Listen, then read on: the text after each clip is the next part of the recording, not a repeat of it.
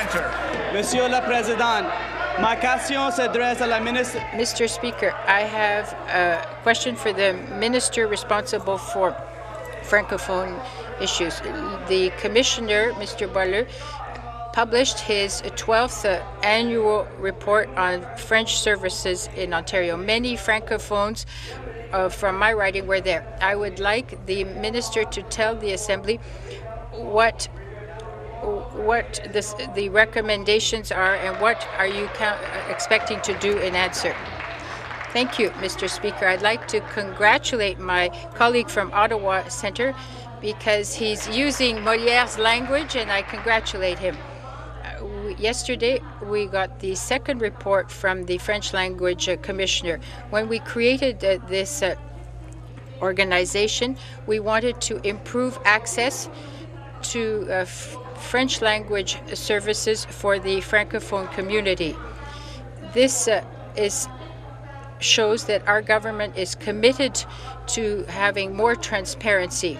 We show that we are ready to be accountable to our population.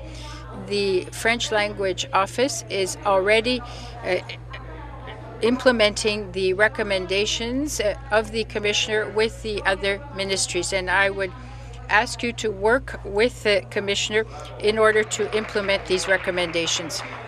Thank you, Madam Minister. I'm happy to see that the government is taking the commissioner's work very seriously. Last year, the commissioner published his first report and had made 3 recommendations.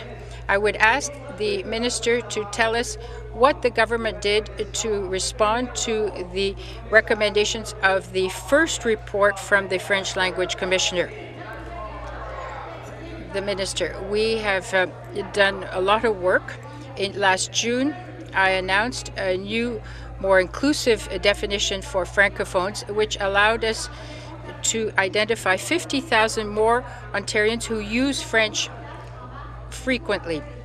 In March, we have a new management model within ministries with 5 people responsible for Francophone affairs who have access to the minister.